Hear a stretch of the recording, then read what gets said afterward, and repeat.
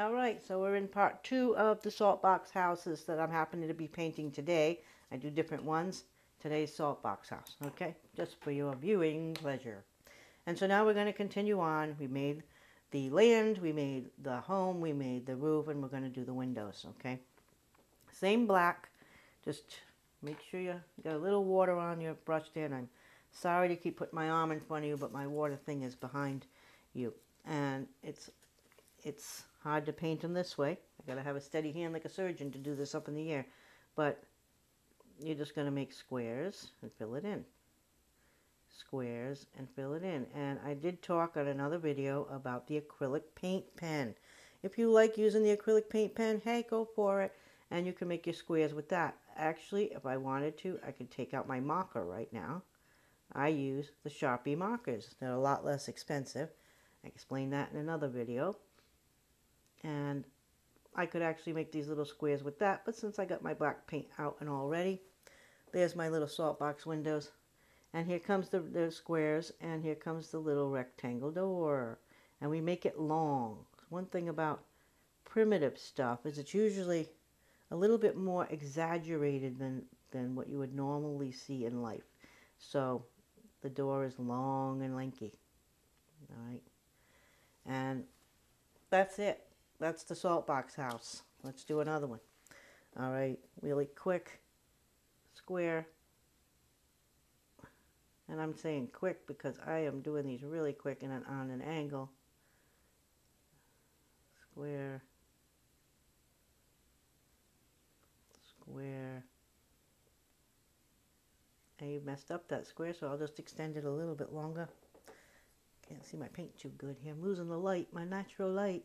I got a brand new light coming tomorrow, and I'm so thrilled because I'll be able to see better than what I'm doing.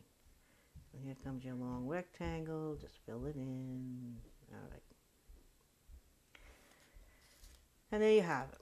We're almost there. What are we going to do now? We're going to make a cypress tree to go onto the side of the house. Okay?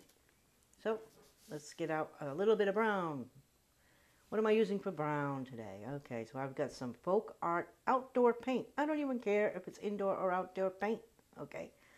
I just look to see if it's brown. Does it look like brown? Then I'm going to get it if it's cheap enough. And it's not because I'm a cheap person. I just don't feel like paying, you know, more money for things than I don't really need to. So I'm going to find my little brown area here. I really put way too much in there. And I don't even usually take the time. Oh, sorry. I don't even usually take the time to put the excess paint back in their little jars. So I do waste quite a bit of it. So I'm going to still use my tiny brush to make my trunk. We're going to make the trunk of the tree in a dark brown color. You're going to see this is a very, very difficult situation. And here's the difficulty. You ready? Bam. A straight line. Done. Go over to this one. Bam. A straight line. Okay, maybe not so straight, but then again, primitive. Primitive means you can mess it up and it still looks good. Okay. Now, in all seriousness, this is going to be a little bit of fancy painting to make the cypress tree, and you're going to see that it's going to go pretty quick, but it's a little bit fancier than just making a line. Okay, so I'm going back to my dark green here, number 4. Oops. It was facing the right way. And I'm going to use a flat brush. Oops, here we go. Flat brush. It's thin on one side, you know, whatever. You know what I got my brush, where I got my brushes, how much I got them for if you watch my previous videos. We're going to dampen that brush a little bit, you know, just to get it in working order. Turn these upside down. All right, I'm going to dip about half of the brush into this paint. I'm going to put a good amount of paint on this brush. And then what I'm going to do is we're going to take the side of the brush and we're going to push it against the top of that tree trunk like that. And then we're going to move away from the tree. And as we do, we're going to lift up that brush, okay? And we can even do it again if we want, just to make sure it gets covered right. And there you have it. And you've got a primitive cypress tree when you're done. Same thing here. It's like one of those one-stroke things. And I didn't rinse off the brush or nothing before I started this one. And these aren't even dry yet. The trunks aren't dry. Push down. and lift up the paintbrush a little as you're going down. Once you're going down, down, up with the brush, up. Okay. Your tree is done. Bam. Okay. This actual, we're almost done here. All we've got to do now is those lines around the edge. Remember what I told you about those? Those lines around the edge. I mentioned those in one of my craft room videos on how to save your money. Once again, I do not use the acrylic pen. I use a Sharpie marker. And these come in packs for like $2. You can get a pack of 4 or 5 of them. And the acrylic pen will cost you about $4 for the pen, and you gotta shake it. And I actually tried that pen once, and you gotta shake it. And I shook it once when it didn't have the cap on it, and black paint went flying everywhere. I'm like, annoying, not needed in my world. Okay, so let's make our little lines, and I'm trying to see how I can do this at a better angle for you to see. And I'll start, let's see, how can I do this where you can see it well, because I'm not left-handed. I'm going to put you on the other side and face you this way. There we go. All right. So we're going to make some lines. Get some stuff out of the way here.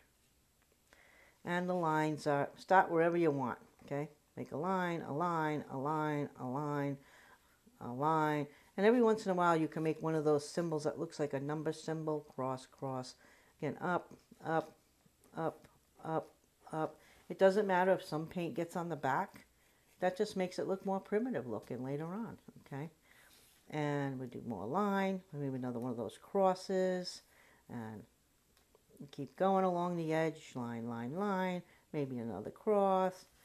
All right, we're keeping it going. I'm not going to do 2 of these because you can get boring. Sometimes I watch videos on how people paint these things, and it can get a little boring. Trying not to make you bored, so I think I'll sing you a little song. La la la la, la la la la.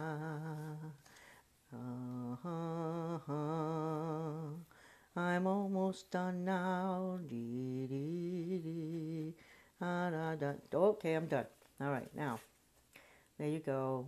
You have it. And it gives it a more polished look in the end, a more finished, primitive look. And now I'm going to put the words salt box here. Sometimes I make things where I don't leave enough room for words, so I don't put words. Sometimes I'll put salt box. Sometimes I'll put Merry Christmas if it's the Santas. Or if it's a lamb, I'll just put, or a sheep, I'll just put sheep. Or I'll put simplify and all those inspirational words that go well today. So I'm just going to print out the word salt box, however, box letters. And to make that a little bit more stand out, at the tips of each letter, I will make a circle. Maybe I'll do the whole T and the whole L. The tips of the B, one little one at the top of the O, and the tips of the X. And there you have it. It's completed. This one's completed, and this was the original one. Not much of a difference other than the color in the house. And you can make the house of whatever color you want. But primitively, they really should stay within the red realm, or the barn red realm, or even the mustard. But the mustard doesn't look good against the manila background of the tag, okay? And that's it. It's done. You make a bunch of those.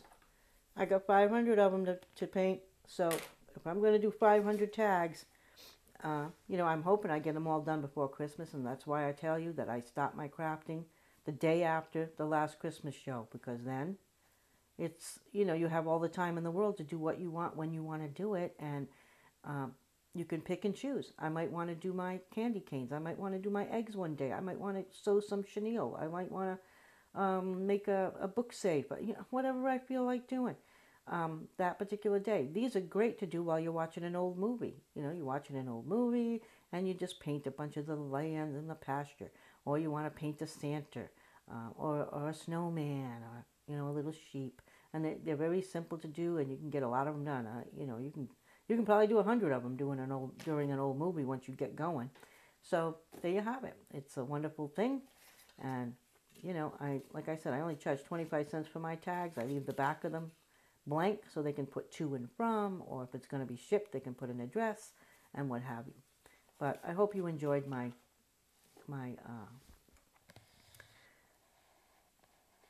grungy tag painting video, and we'll see what we're going to do next time. It's always a surprise, but I'm always here to try to save you money. This is the whole idea, is to save you money and have fun doing it in your crafting world, okay?